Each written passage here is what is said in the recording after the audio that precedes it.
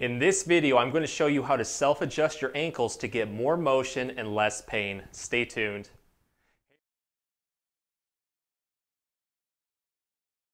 Hey everyone, Dr. Rowe here at SpineCare in St. Joseph, Michigan. This video is going to really focus on front ankle pain. When you fully bend your ankle up or down and you experience pain in the front of the ankle, you might have what's called impingement syndrome. That's when soft tissues around the ankle stiffen up, causing issues with range of motion, pop and crack sounds, instability, and pinching pain. I'm going to show you two ways to self-adjust your ankles in a form of very easy stretches. Think of them as helping to reset your ankle and helping the bones around the ankle and foot move and glide more freely, which hopefully leads to more range of motion, less popping and cracking, and just makes the ankle feel better overall. Again, these stretches are very easy to do, don't require any special equipment, and can be done at home. So let's get started and get those ankles feeling better right now. With the first exercise, we're going to focus on mobilizing the talus. The talus is an important bone of the ankle joint, and it's located between the calcaneus, that's the heel bone, and the fibula and tibia of the lower leg. So why the talus is so important is because of this. Take your ankle and go into plantar flexion, that is pointing your toes all the way from you. And then go into dorsiflexion, which is bringing the ankle back up. If you start to feel any impingement, especially right in through here, you could have a talus misaligned or just not moving the way it should. So how we find the talus is we're going to go over these big bumps right here. Those are the malleolus, so you have two of them, medial, and on the outside you have a lateral. Go to the bottom of those and trace a little bit towards the front of the ankle. You're going to find a nice little hole or divot right there. If you take your fingers and pinch onto it just like that, you are over the head of the talus. Again, start to go into plantar flexion, bring the ankle and foot back up, and notice if that pain is right over that area while you pinch it.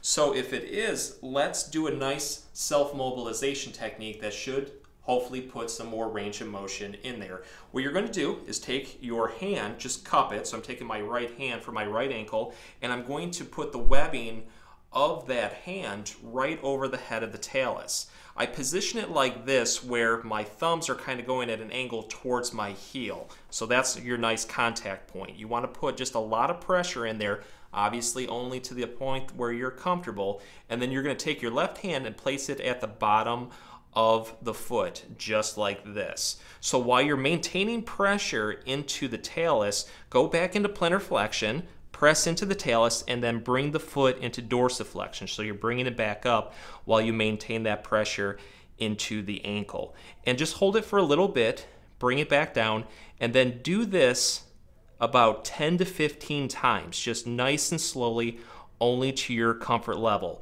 Obviously, if you start to feel any pain, back off and stop immediately. So you want to do this a couple times a day if you are having talus impingement, especially right at the front. It just helps loosen it up, and you might find that it helps with pop sounds, cracking sounds, and just general overall range of motion. This next exercise is going to help decompress the ankle joint. What you need is a foam roller. If you don't have a foam roller, what you can do is take two large soup cans, roll them up in a large bath towel to get the same thing. Also, when you do this exercise, you want your ankles to be high enough where your toes are not touching the floor. So with the foam roller or the soup cans, if your toes are dragging on the floor, elevate it up a little bit with another large bath towel or just throw a pillow underneath. So when we do this exercise, we want to make sure that this foam roller is in the groove between the bottom part of the leg and the top part of the ankle, kind of right over that talus. If you start to feel any pain during this exercise, please discontinue immediately. So with this one, your butt is going to make contact with the back of the heels right through here. If you're unable to sit your butt on your heels, place a large towel or a pillow in between the legs right here so you can start to build pressure in there. So this is how we're going to do this. We're going to slowly put pressure downwards on the heel only to our comfort point. Once you have a nice amount of pressure into the ankles, you might actually feel a self-release, pop, crack, whatever you want to call it, into the ankles. This right here is just going to help open them up quite a bit. So when I have pressure being built into this area, what I like to do then, after a little bit of just holding it for maybe about 30 seconds or so, is start to move the feet outwards. I go inwards with them. I go into plantar flexion, dorsiflexion, I'm just really going through the motions of the ankle.